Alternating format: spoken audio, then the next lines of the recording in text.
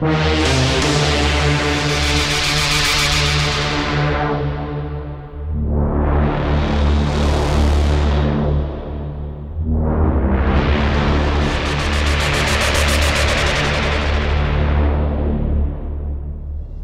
everybody, Mattias here and welcome back to another sample library review. Today we take a look at Forbidden Planet by East West. Forbidden Planet is a cinematic scoring tool with around 600 patches where you can morph between electronic sounds and more acoustic sounds for a very futuristic sound. Right, so in today's video I'll demo a few patches from Forbidden Planet. We'll also talk about the OPUS virtual instrument which is used to host Forbidden Planet. And the post-processing and mixing tools you have available to get a gnarly and gritty sound from this instrument. Big thanks to East West for providing a review copy of Forbidden Planet. Let's take the tour.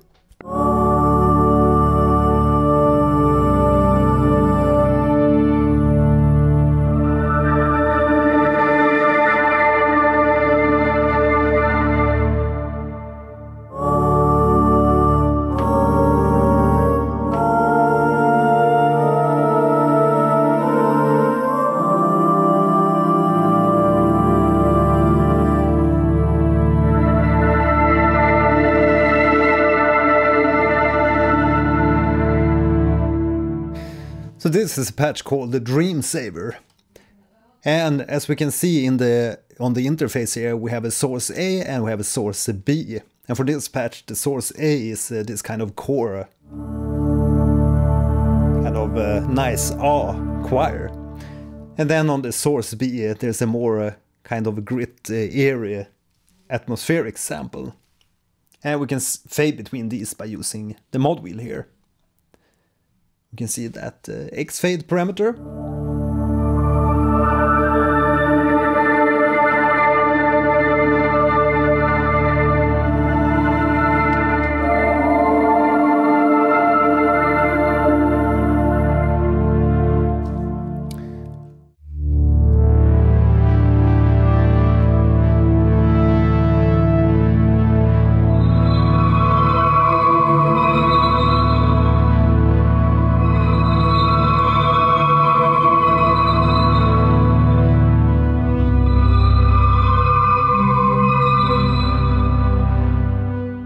So you can see at the top here in the OPUS plugin we have a Browse tab, Play tab, Perform and Mix tab.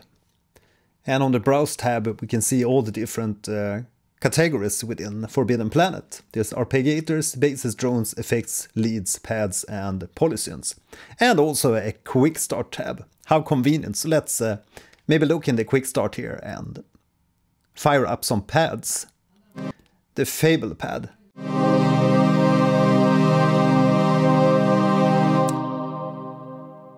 And we also get some nice information here about the pads and also a quick preview of the sound when we press a preset here in the browser.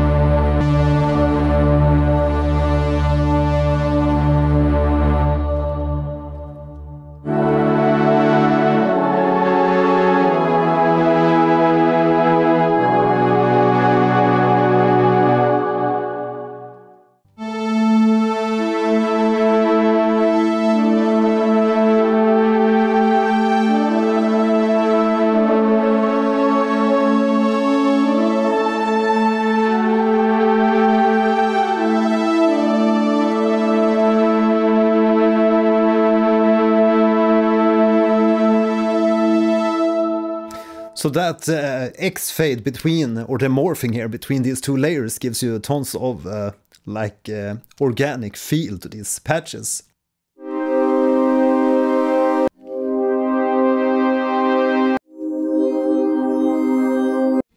Let's try the high flyer.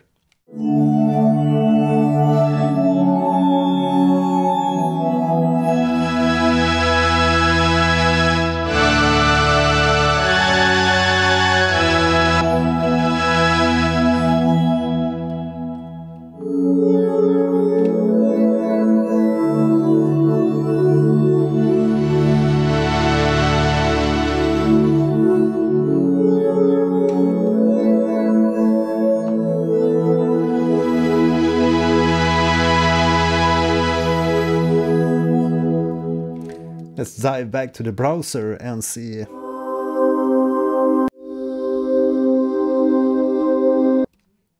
Icelandic unearthing. I love Icelandic sound, so why not?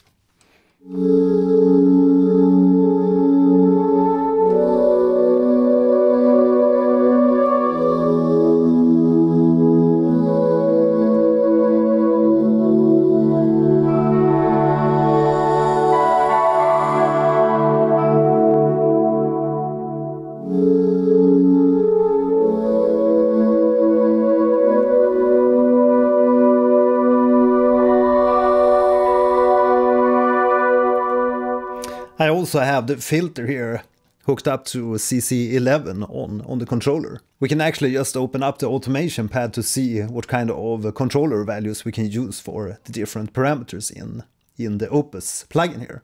So we have CC1, which is the mod wheel, which is attached to the fade here, to morph between these two, source A and the source B. And CC11 is set to the filter.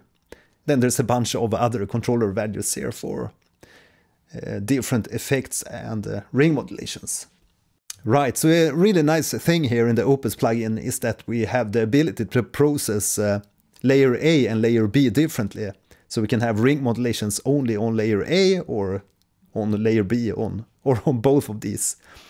And also the same for adding an amplifier and chorus. We can also do that too, only the A layer or only the B layer. So let's add some ring mod to the A layer, because this is a really soft sound, so let's hear how it sounds with a ring modulator.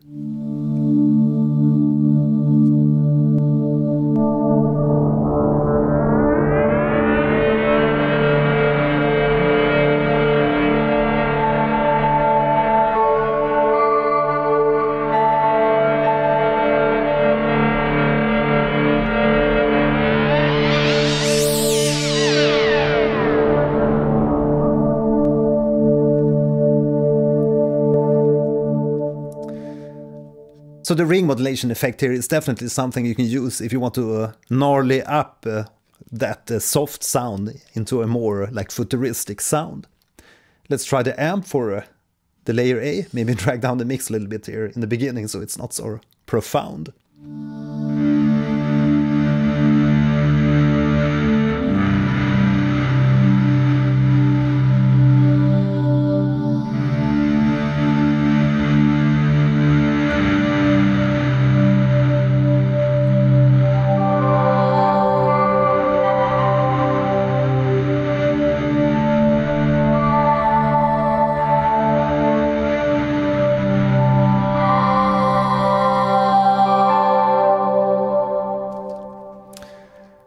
So that's also a cool feature to add the amplifier to maybe only the B layer, so you can fade in that more gnarly and gritty sound. So let's try that for this patch. So let's add the amp only on the B and also some ring mod on the B patch or the B layer.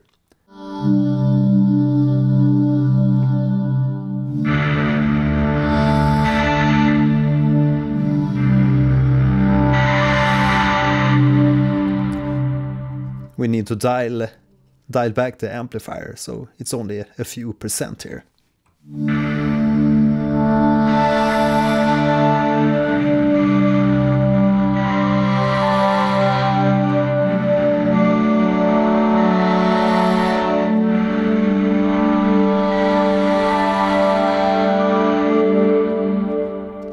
Let's try the chorus instead.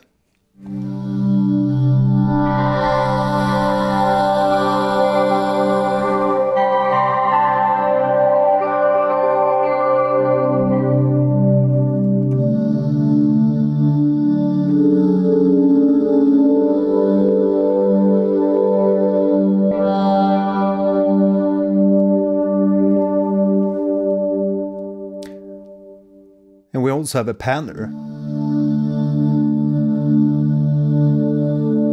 If you want the sounds to move a little in the stereo spectrum. Or a stereo doubler.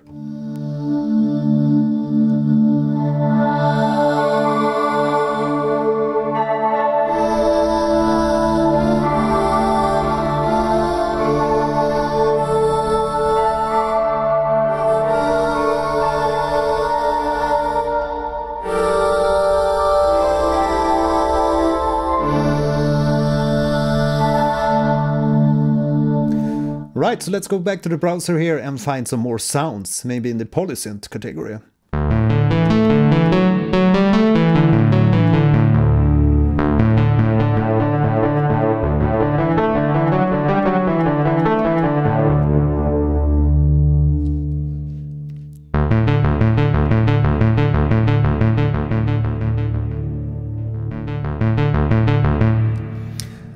So we can also apparently have the arpeggiator only on the layer A or on both layers. So we could have a pad fading into an arpeggiated sound. So let's try that.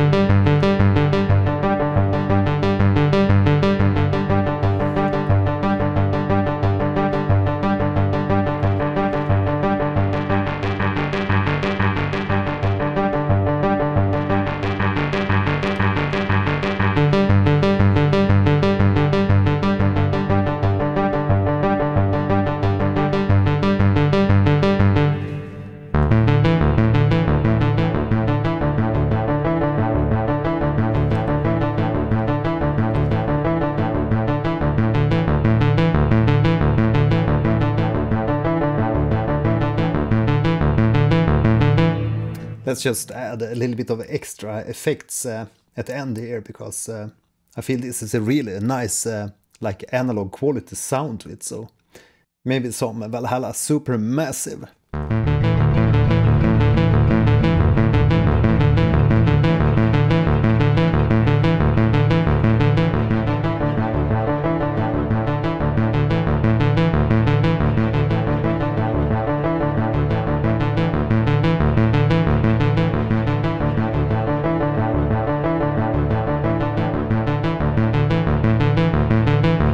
So that's a really cool sound here, because we have one arpeggiation kind of sequence on the A part and a totally different arpeggiation sequence on ARP B. And that gives us this really sweet kind of interplay when we mix between layer A and layer B.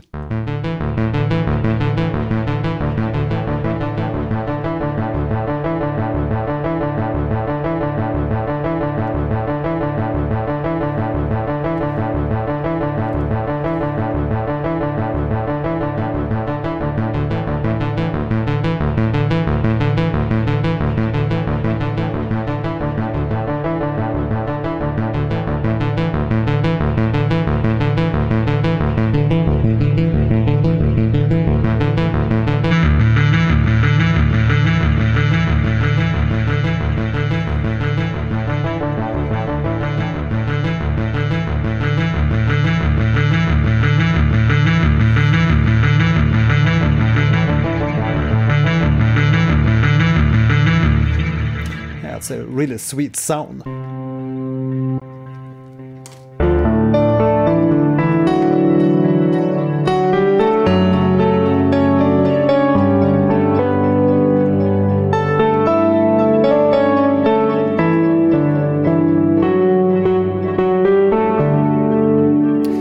So now we're more into like a piano territory.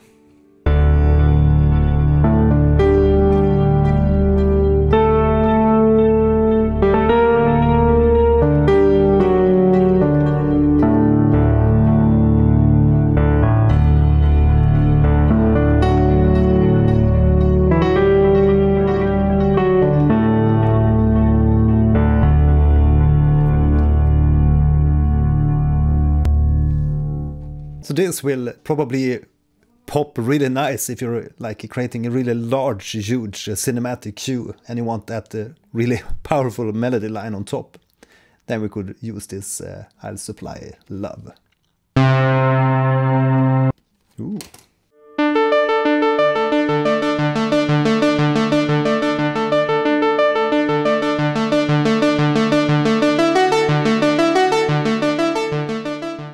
Now, if we want, we can also modify the arpeggiators here, if we go into not the filter tab, but the MIDI tab here.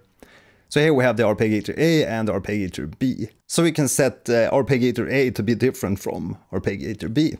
So let's load up a preset here for arpeggiator A. So you can save these as presets. Something like that, and see what happens.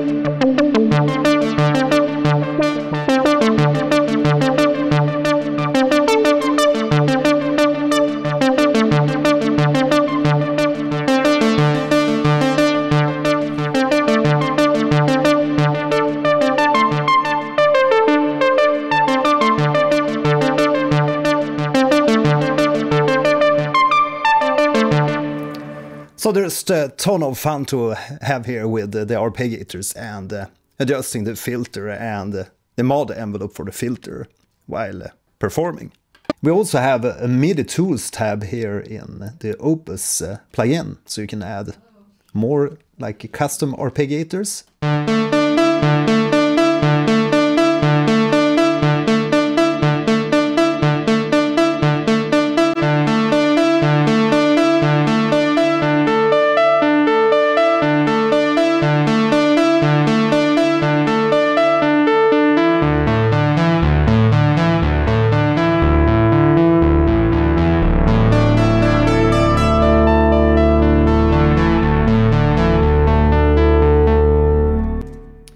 So there's some nice MIDI tools here already in the OPUS plugin, so we can add like a chord scaler, so we can get the notes we play only to like lock to the Dorian scale with a specific root and like specific chord notes too.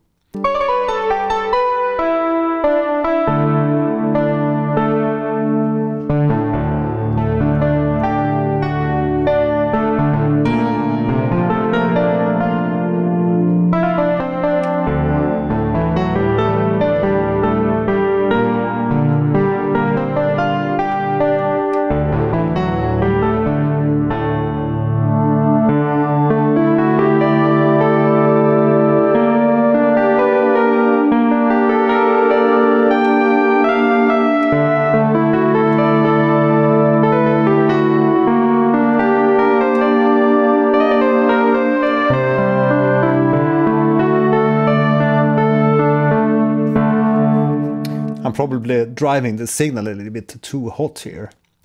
But there's some really nice like punching key sounds here, or keyboard polysynth sounds in this polysynth category.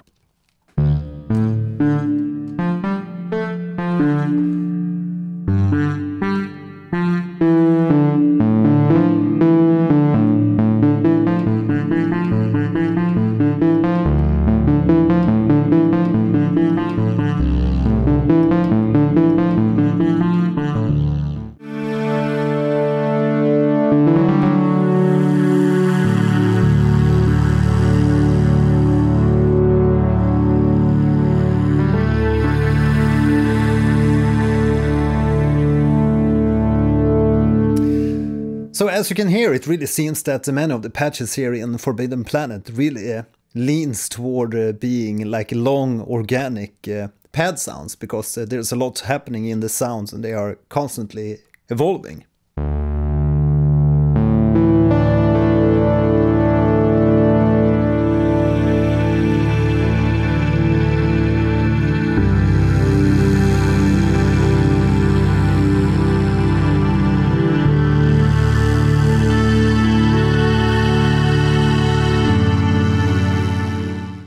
Okay, so let's look at some leads.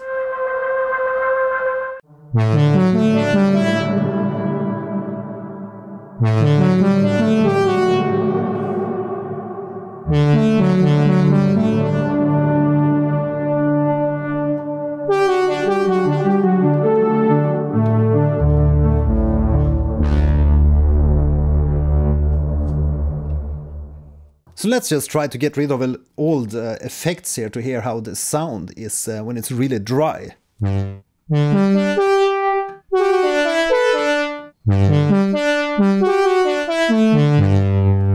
So the dark Abbey reverb is what's giving the sound here, that blooming, lush kind of space.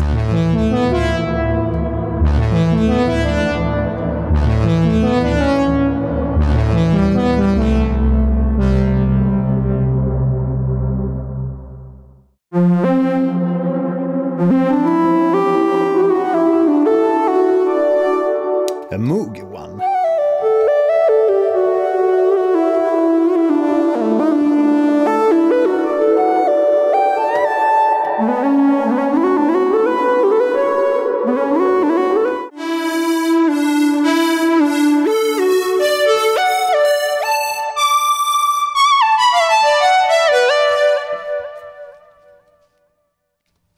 Let's go to the pads again, and because that's the sounds that I really love so far. The pads and the polysynth sounds.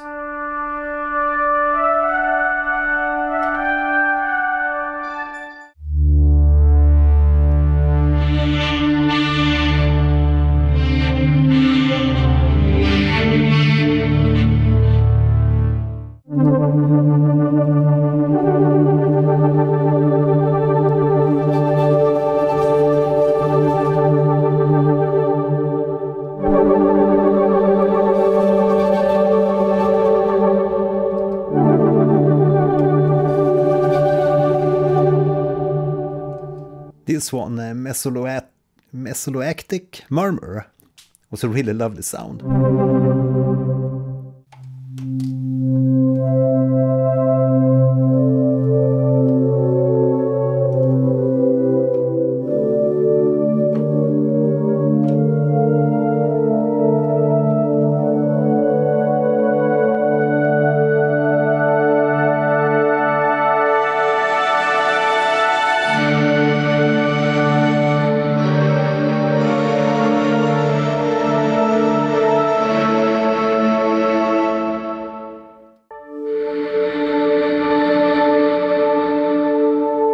With some of these patches you really have to be careful that you're not playing like too many notes.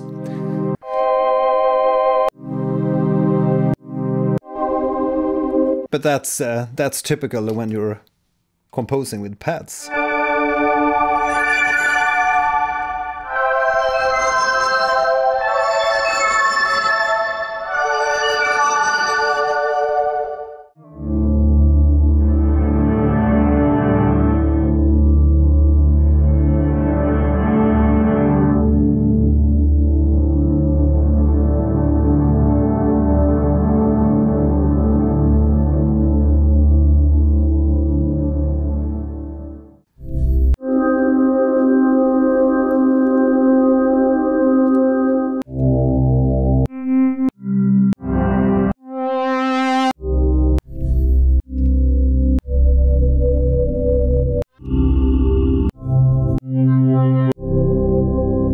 So there's quite a few nice drones and pads in here which you can use like for underscoring and as an underlying bass for the rest of your composition.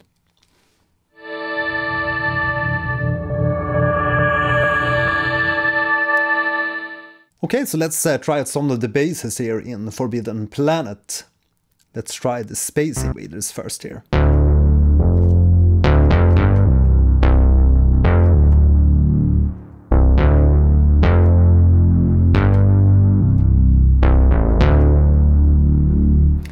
And the basses are probably going to sound nice with the amps here. So let's add an amp to the A layer.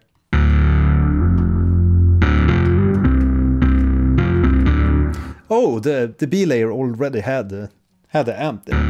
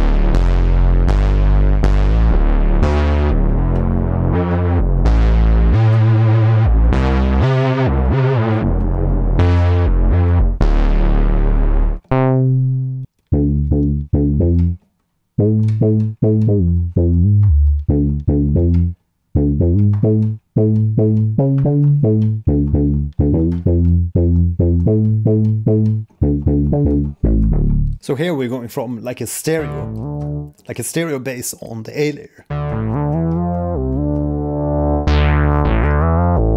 to a more focused like mono bass on the B layer.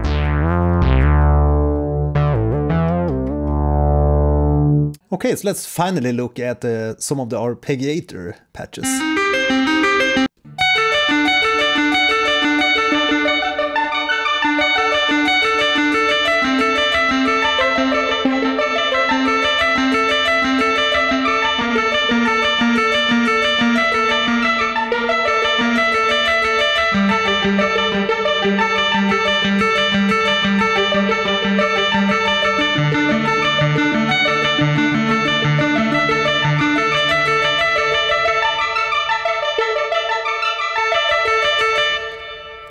So that's the blue pill.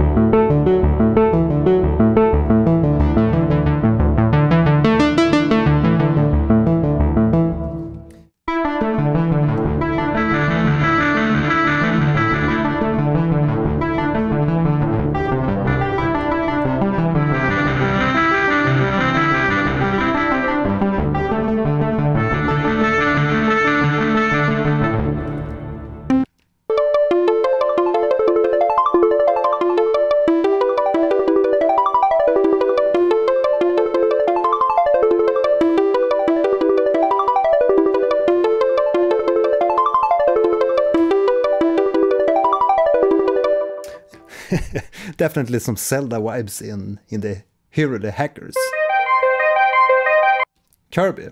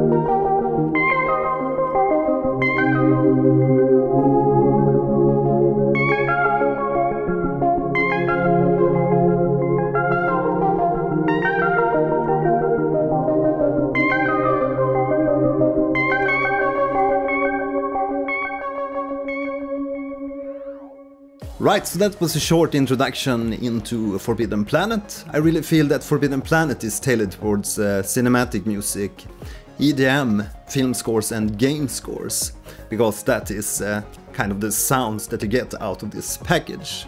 I really like the pads, the polysynths and the drones category. Forbidden Planet is more than your regular sample player. It's not often that you see separate arpeggiators for the different layers of the synth. And I feel that the filter in the synth also sounds very like analog and has a nice drive to it. Now, if you want to try out Forbidden Planet, you can grab the 30-day trial for the Composer Cloud, which is the subscription service that East West offers. They currently have this 30-day free trial. But as always, you can also buy the sample library separately, so you can grab Forbidden Planet for $299 at the moment of making this video. Right, so that's all for today. If you have any questions or comments, please leave that in the video comments below. Thanks for watching today, see you in the next video. Bye!